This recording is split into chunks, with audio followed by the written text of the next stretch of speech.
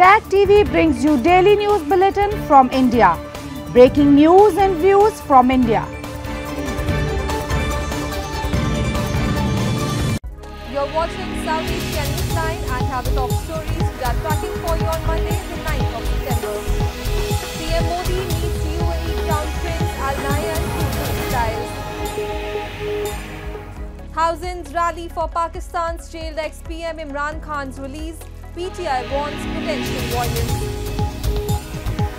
And US House Republican report blasts Biden over chaotic Afghan withdrawal.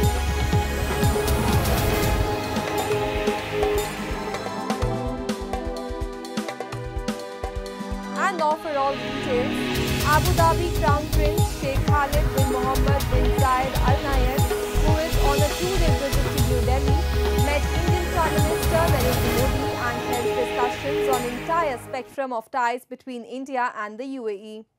Both countries had signed a comprehensive economic partnership agreement in 2022 and a local currency settlement system in 2023 to promote the use of Indian rupee and dirham for cross-border transactions. After the talks on Monday, the two sides signed several agreements to boost cooperation in energy sector and other areas of mutual interest. The two countries are among each other's top trading partners with a bilateral trade of about $85 billion in 2022-23, according to official data. The UAE is also among the top 4 investors in India in terms of foreign direct investments. The Abu Dhabi Crown Prince is also scheduled to visit financial hub Mumbai on Tuesday to participate in a business forum meet. Indian security forces on Monday neutralized 2 terrorists in an anti-infiltration operation in Nowshera region of India's Jammu and Kashmir. In a statement, the Indian Army's White Knight Corps said a joint operation by the police and the Indian Army was launched based on intelligence inputs regarding a likely infiltration bid on the intervening night of 8th and 9th September. Such operations have resulted in the additional recovery of 1 M4 rifle. So far, 2 AK-47, 1 M4 with sight, 1 pistol, 8 grenades, assorted ammunition, personal clothing and miscellaneous warlike stores have been recovered, the statement added. The infiltration attempts by foreign terrorists come as the federally administered territory is gearing up for assembly elections after 10 years. The border region will witness elections in 3 phases, with the Union Territory holding the first phase of voting on 18th of September. Moving on, thousands of supporters of Pakistan's incarcerated former Prime Minister Imran Khan gathered for a massive rally on Sunday and protested against PM Shehbaz Sharif's government and demanded Khan's immediate release. The crowd was seen chanting slogans in Khan's support. His PTI party had initially planned the protest in July. However, it was postponed twice due to the denial of permission by authorities. The party also vowed to stand against a military trial against Khan and warned that PTI's verbal struggle could turn into a bloody struggle if Khan is not released.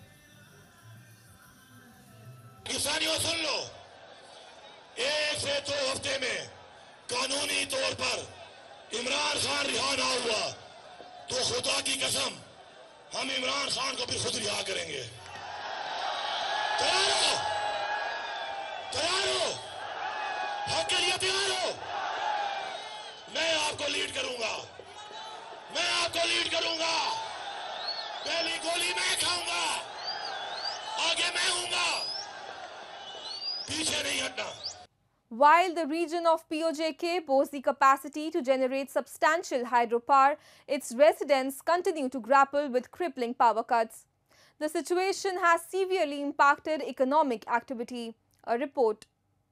Residents of Pakistan-occupied Jammu and Kashmir are facing increasing frustration over the persistent power cuts that have crippled their daily lives and economic activities.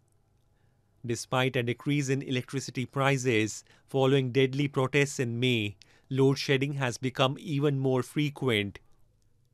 A local businessman said, even when there is electricity, it is difficult to run a fan due to low voltage. This is severely impacting businesses.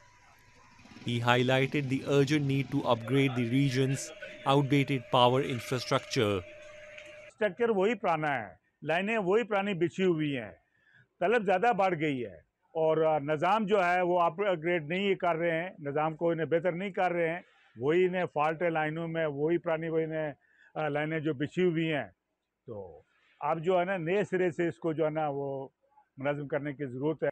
The POJK resident further criticized the Neelam Jhelum hydropower project as a colossal failure and called for a shift towards more sustainable and locally driven solutions. Kashmir में ये potential मौजूद है, पूरे आज़ाद कश्मीर में, ना कि सिर्फ मुज़ाहबाद की बात, पूरे आज़ाद कश्मीर में जगह जगह ये mini hydel station hydel project को लॉन्च करें, कम खर्चा और इनको इन्हें जो है ना रिटर्न वो ज़्यादा होगा, हुकूमत को जो है ना आमदन का एक ज़रिया भी बन जाएगा, तो ना तो वो इन्हें पाकिस्तान के ग्रेड स्टेशन में जाएगा, वहाँ से वापस आके हमें मिलेगा। Locals in POJK have long accused they are ruled by stooge authorities who only help Islamabad fill its treasuries through economic depredations, but their issues do not matter.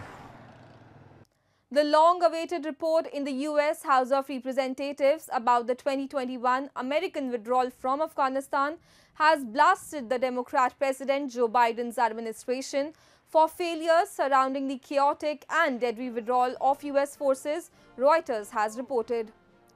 The report, which is the result of a three-year investigation led by Representative Michael McCaul, Republican chair of the House of Foreign Affairs Committee, contends that the administration made its decision to evacuate non-combatants for too late, failed to communicate between departments in Washington and among officials in Afghanistan, and botched the paperwork for the departure of Afghan civilian eligible to leave the country. America's credibility on the world stage was severely damaged after we abandoned Afghan allies to Taliban reprisal killings, the people of Afghanistan we had promised to protect, the report said. The withdrawal has become intensely politicized ahead of the November 5 U.S. presidential election. Former President Donald Trump has also attacked Biden and Vice President Kamala Harris during campaign appearances over the exit from Afghanistan, blaming them personally for the deaths at Kabul airport's Abbey Gate. However, Democrats have insisted that some blame for the messy end of the war should be laid at the feet of Trump, who began the withdrawal process by signing a deal with the Taliban in 2020. Bangladesh Chief Advisor Mohammad Yunus this past weekend called for a fast-tracked third country resettlement of Rohingya Muslims living in the South Asian country as a new wave of refugees flee escalating violence in Myanmar. The call to expedite resettlement efforts was made during a meeting with the International Organization for Migration, in which Yunus, head of the interim government, said the resettlement process should be easy, regular and smooth. Around 8,000 Rohingya have fled to Bangladesh in recent months as fighting intensifies between Myanmar's ruling junta and the Arakan Army, a powerful ethnic militia drawn from the country's Buddhist majority. The new arrivals add to the more than 1 million Rohingya refugees already living in overcrowded camps in Bangladesh, Cox's Bazar district, most of whom fled a military-led crackdown in Myanmar in 2017. The Rohingya refugees have little hope of returning to their homeland, where they are largely denied citizenship and other basic rights. The Sri Lankan Navy this past weekend detained 14 fishermen from India's Tamil Nadu and seized their 3 trawlers on allegations of trespassing into the territorial waters of the island nation.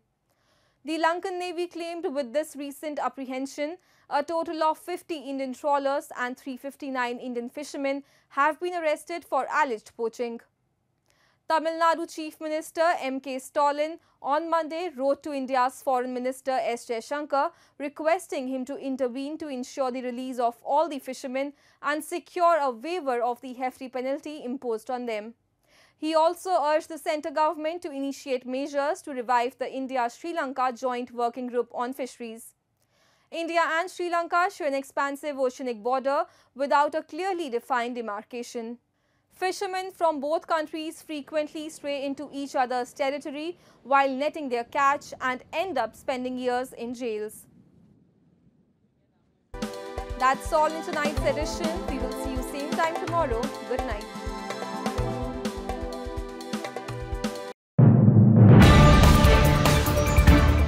Tag TV brings you daily news bulletin from India. Breaking news and views from India.